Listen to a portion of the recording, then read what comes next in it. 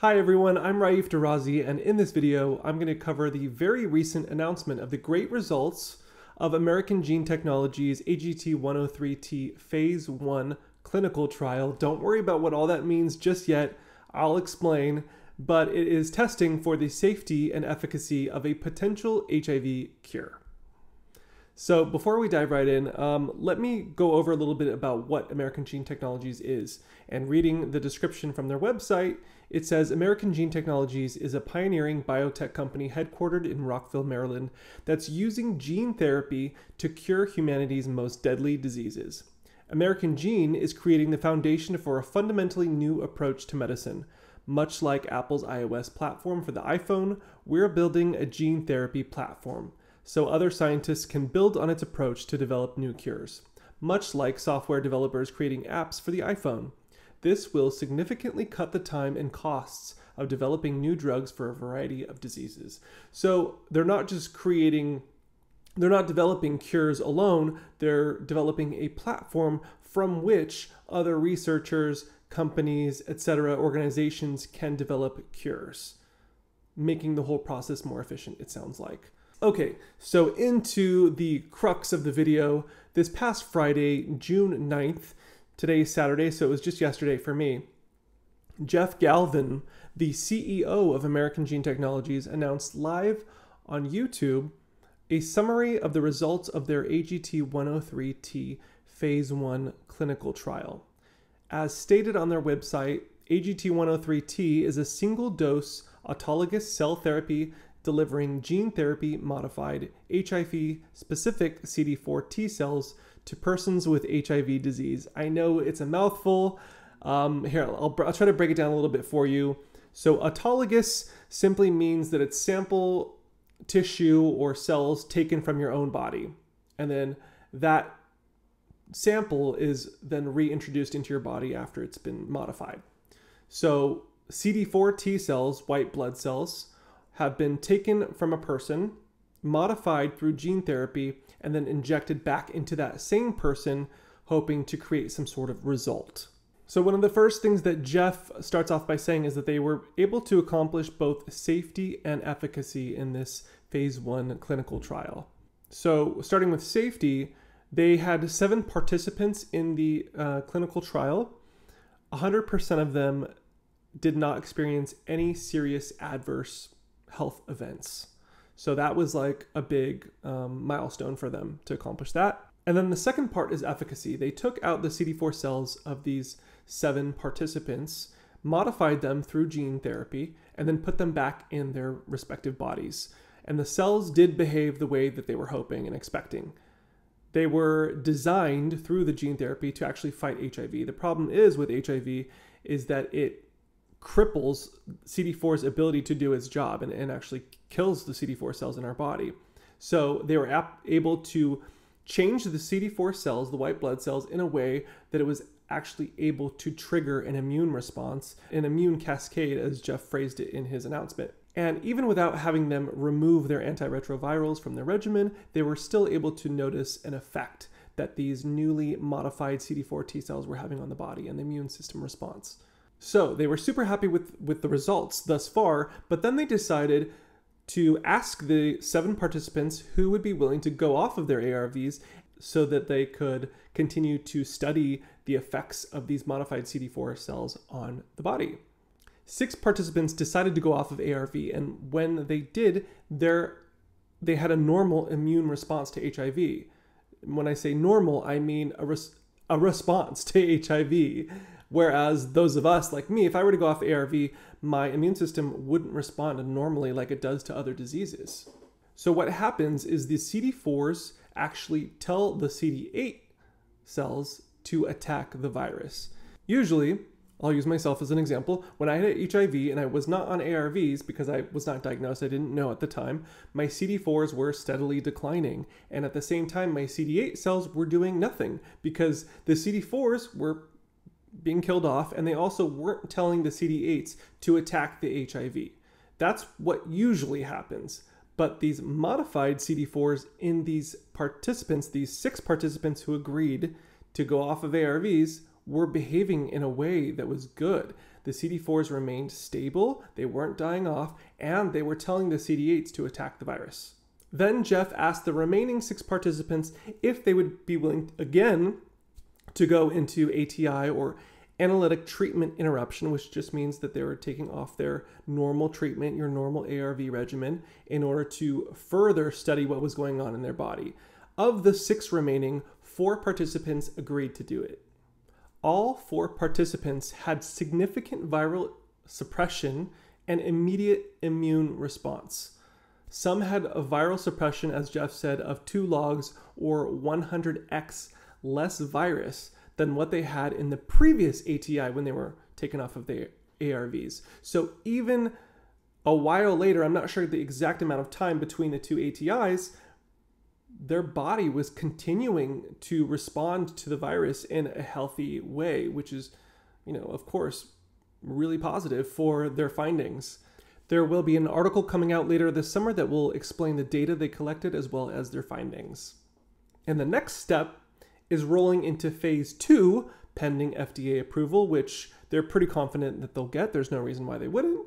And in that, they will be optimizing this same protocol. So that's pretty substantial, exciting news. It was 7 participants. It's not a huge amount of people, but I assume that in phase 2, they would expand that. And I don't know anything about the participants. I'm curious to know if it was male, female, just male, what was their ethnic backgrounds, things like that. A lot of times in these studies and clinical trials, there is a lack of diversity in that sense. So I'd be interested to know more about that. Maybe that's something we'll get in the published data later this summer. Okay, and then the next big announcement that Jeff via American Gene Technologies made was that they are rolling out a completely new company called Addimmune. I'll put the logo up here so you can see that. And it's entirely separate from American Gene Technologies. And its purpose solely is to focus on therapies that treat and cure HIV, whereas AGT addresses multiple different kinds of diseases. Addimmune will be focusing 100% of its energy and its resources on HIV cure research. Cool. So it'll be really interesting to see how that develops too. I've been following, you can find their socials on social media. They've created accounts for Addimmune on most social places. I'll link those down in this description below, so you can find that there as well as American Gene Technologies. And then that way, hopefully you can follow along just as I am. And then once they announced the new company Addimmune, they then focused a bit of time on new investment opportunities. They are partnering with an investment firm based in New York called 10X Capital, whose CEO is Hans Thomas. The implication is that once institutional investors are interested, which they are at this point, as evidenced by 10X Capital when willing to partner with them. They're, a big investment firm that's on Wall Street, and I know that they're listed on the NASDAQ. And once that happens, you get institutional interest. It's a good sign of the sentiment that investors perceive that there's a viable product here, that at some point in the near future, there's profit to be made. And I know it can be an uncomfortable topic to address financial incentives when it comes to something like HIV, and the fact that it's been a source of so much pain and heartache and trauma for so many millions of people around the world. But it's important to acknowledge and be aware that companies put in years and years, sometimes decades, of research, experimentation, and resources into their work, and they should be compensated for that. Without some kind of financial incentive, private companies wouldn't be able to stay in business. Yes, the U.S. government and nonprofits could potentially finance something like that, but for a private company to do that, they need to be able to have financial incentive. So I'm all for it. I think it's great. It's good news. I do, as always, want to stress a bit of cautious, hopeful optimism. It's easy to kind of let the cart get in front of the horse, especially when it's something that you are personally invested in. It impacts millions of people around the world, and it's very emotional for a lot of us. And like I said, so many people have experienced trauma when it comes to HIV. So the idea of a cure it's easy once you find this little morsel of hope to kind of jump on that and get overly excited and forget that, you know, a lot of these things don't necessarily pan out, or they may pan out, but it's going to take probably a lot longer than we hope it would. That's just the reality of it. But that doesn't mean that we can't celebrate and be excited about the milestones along the way. And speaking of milestones, Addimmune actually has some milestones listed on their website. They had a countdown from like 10 to 0, and we've been through, I'll show you 10, 9, 8 here, starting with the clinical trial being allowed by the FDA. Then phase 1 began, and then the first participant enrolled in October of 2020.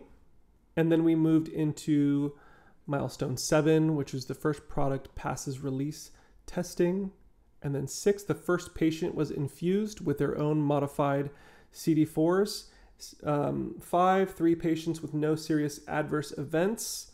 DSMB accelerates trial. And then 4, first 5 patients show critical efficacy markers. It's kind of cool that they're showing the progress as it goes along. And then here, upcoming milestones: first human efficacy, phase 2 approval, phase 2 completed. And then, by the way, if you hear snoring, that's Dookie snoring next to me. And then finally, 0 biologics license agreement. You can check that out on their website. I'll have links, like I said, down below. You can check out Addimmune. You can check out American Gene Technologies. Head up their socials. Follow them so you can stay up to date on the latest. Last year, Jeff, the CEO of AGT, invited me on his channel for an interview, so you can see that on their YouTube channel. I'll put a link to that in the box down below as well. Also, let me know if you're interested in having Jeff Galvin on for an interview. He's the CEO of American Gene Technologies. I think he's also leading the charge on Addimmune as well. So I'll bring him on. We'll do an interview. We can talk about AGT. We can talk about Addimmune. We can talk about these latest findings with the clinical trial. Whatever other questions, comments you guys might have, please put them in the comments below. I'll take a look. Maybe I'll include it in the interview. And I'll also put a link to the official announcement that he did on YouTube. That link will be found below as well. Okay, that's it for today. I hope you enjoyed this little announcement update video. I would like to do, and I'm working towards wanting to do, maybe weekly news updates and just kind of aggregate a bunch of the latest HIV news that I find online through articles, Reddit, etc., and present them in a weekly video.